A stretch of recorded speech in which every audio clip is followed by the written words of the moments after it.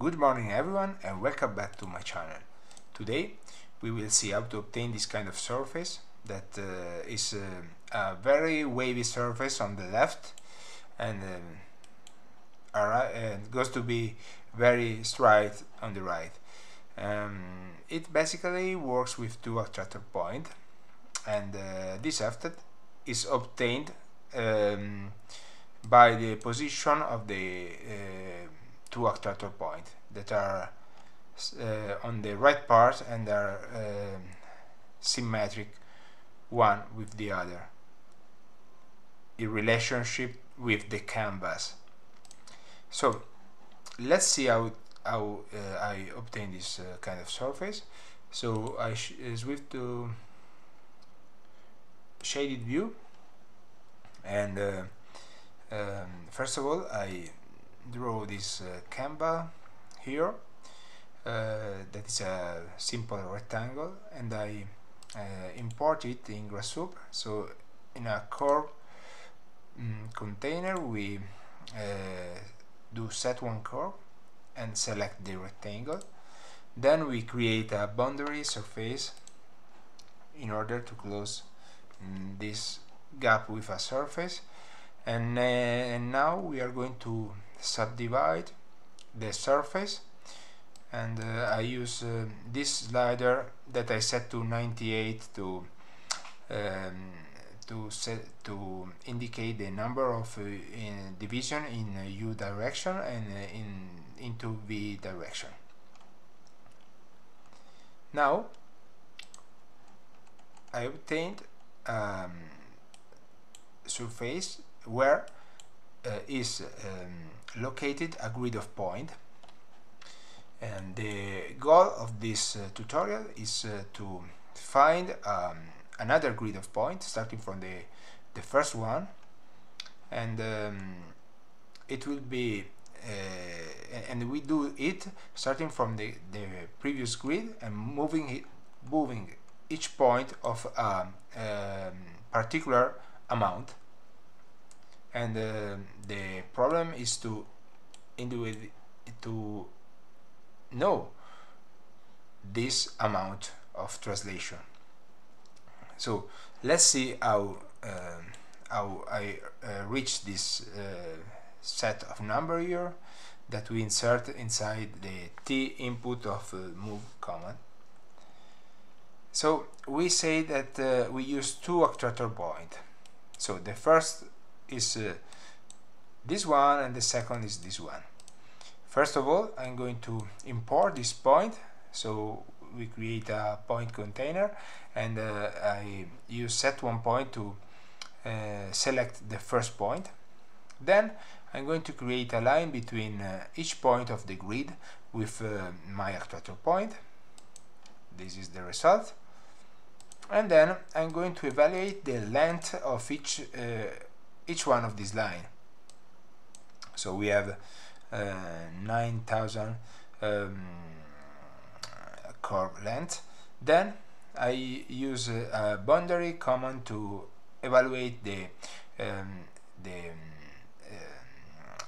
domain that encompasses all the number of the coming from curve length, and I use flatten into the input of bounds command, and then I'm going to remap all the values of length inside from a starting domain that comes from the bounds to a target domain that is the standard domain of Grasshoppers from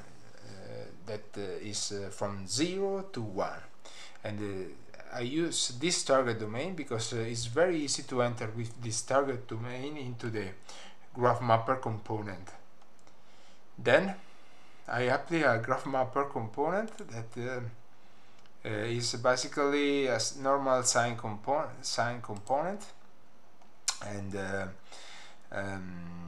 I do the same passages with the second attractor point.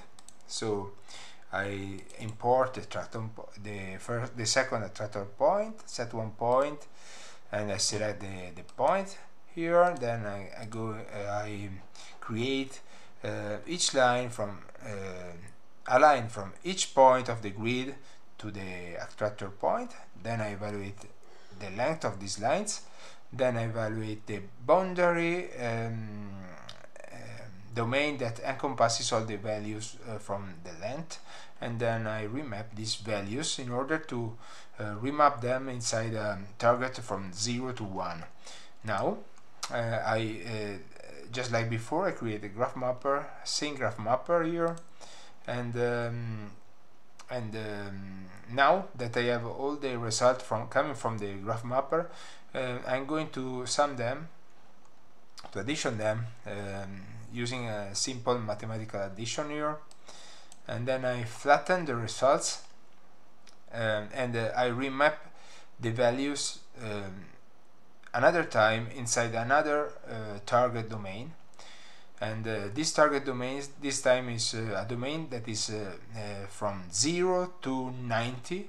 This domain is defined here, and I select the bigger values of the domain, simple with a slider. So this is the thickness of the material in which I will going to mill the surface. So I'm going to remap this value from inside this domain, and so the exercise is almost finished because I apply this amplitude to a z vector. I say move these points coming from the device surface of an amount coming from this remap, and move them in all of them in z direction. The only difference is the amplitude of the movement. Okay, these are the moved point, and now I can with using this command that is very interesting, is coming from flexibility plugin that you can download from Food for Rhino. It's surface from point to UV, and you can easily create a surface starting from a order grid of point, and then I only apply a preview, simple preview, in which I applied metal material here coming from Rhino, because I previous selected the material inside a layer of Rhino.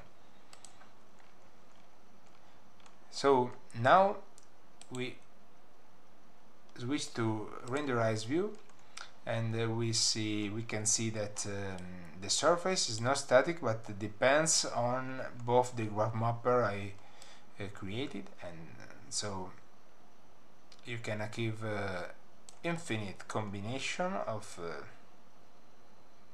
surface, and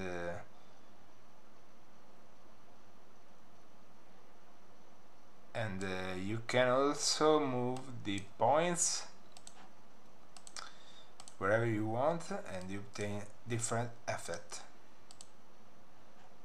If you want the line to be very straight, you should move the point away from the curve, and in a symmetrical way. So you can use a line to help you on this. For example, I say I use 500. No, it's not enough. 5,000. Okay, in this direction, and then I create a line of 5,000 in the opposite direction. Okay, and if I move the control point to the final position here, and the second control point to the final position here, I obtain a straight line, very straight line at the beginning, and a very curvy line at the end.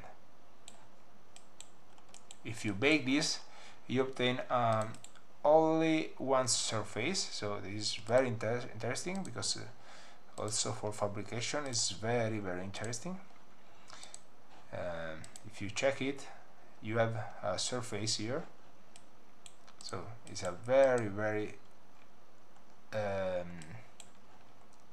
perfect surface that you can use, for example, for panel, for a decorative panel that you can easily mill with also I think with a 3-axis mill machine, CNC mill machine.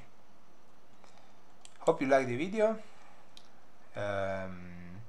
See you in the next one, and thank you for watching. Have a nice day.